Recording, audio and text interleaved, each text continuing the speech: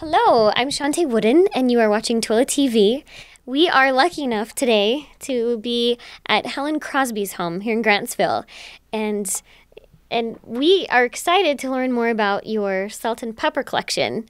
She has cabinets and cabinets and cabinets full of beautiful salt and pepper shakers, and I don't think there are any two alike. And so, how many salt and pepper shakers do you think you have, Helen? About 3,980. Wow. I wonder if you would make it in some type of world record book for that. Definitely for Utah. Definitely for Grantsville. Well, maybe for Utah. Yeah. But not any place else, I don't think. And do you think there are any two that are alike, or do you think they're all different? I might have like 20 sets, 20 or 25 sets. But other than that, they're all different. Mm-hmm. And actually, let's just show a few of them. This one right here is a Gone with the Wind collection. And what's fun is these are all little pieces of art, and they complement each other. So do you remember where you got this one? My daughter got it in Texas. Okay. And here's one that I think you said your grandchildren got you? Okay, so these are witches' shoes. Are so cute, and you fill them up right there, and then you pour them from the top. I think that's so fun. There's one more here that I want to show that I think, and these ones are lucky. Out of nearly 4,000 salt and pepper shakers, these are the ones that get to be showcased. This is a chef, and I think you said you didn't even remember having this one. I didn't remember having that one. That must have been one of the first ones, because I can't remember that one. Yeah. It's beautiful, and he's holding the salt and pepper shaker there, and it's just so fun, the wide variety. As I set this down, I'm wondering, do you remember anything about the first ones, or some of the first ones that you started collecting? The first one I bought myself, and it was a toaster, and that was what started. Oh, fun. And so how did you decide to start collecting these? Well, we'd go on vacation to Georgia, and we'd stop at places, and then I'd just see them, and I thought they were pretty, so I started collecting them that way. And then when we moved down on Cooley Street, they had a little buffet made over in the corner there where I have one, and it wasn't very big, so I asked my son to make one for me, and he made it, and I started collecting then. So that was the beginning. That was the beginning. Okay. And so ever since then, did you just you looked for salt and pepper shakers everywhere you went? All of my family and friends would look for salt and peppers where they went. Do you remember some of the places where you bought some of them? Well, I got some in Hawaii, some in Georgia, some in Florida, Kentucky, Tennessee. That's pretty good. Nevada and Idaho. That's about it. California, I think I already met California. Yeah, I got myself. Oh, how many of these are gifts?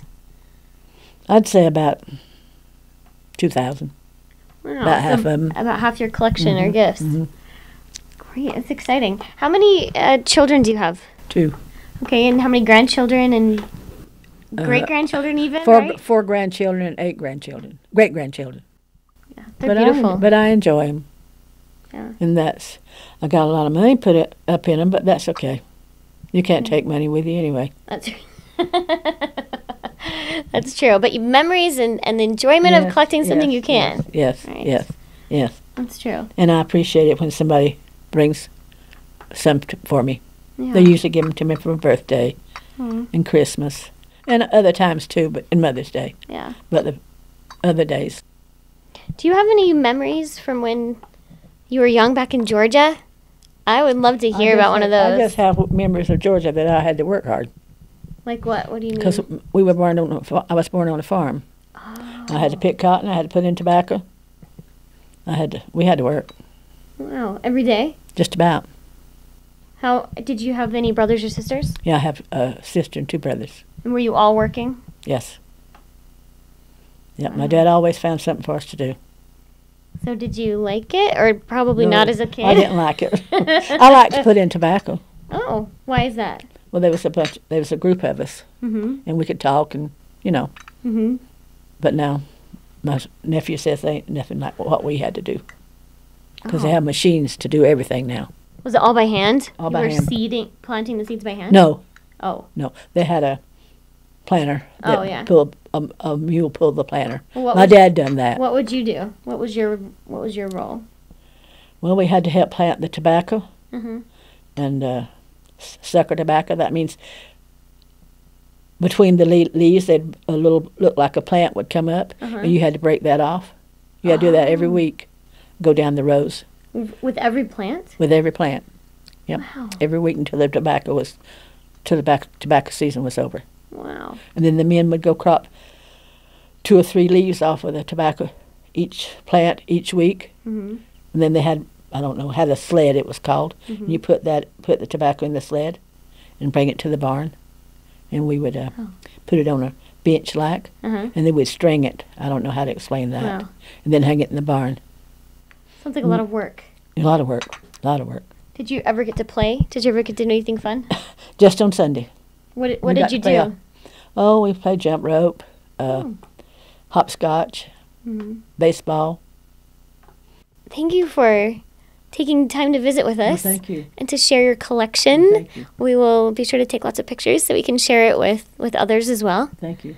So, but it's exciting to see Thank you. this many years and years of work. Yep. Yeah, but it's beautiful. Thank you for But I've enjoyed it. yeah. Well, thank you, and thank you for watching TooeleTV.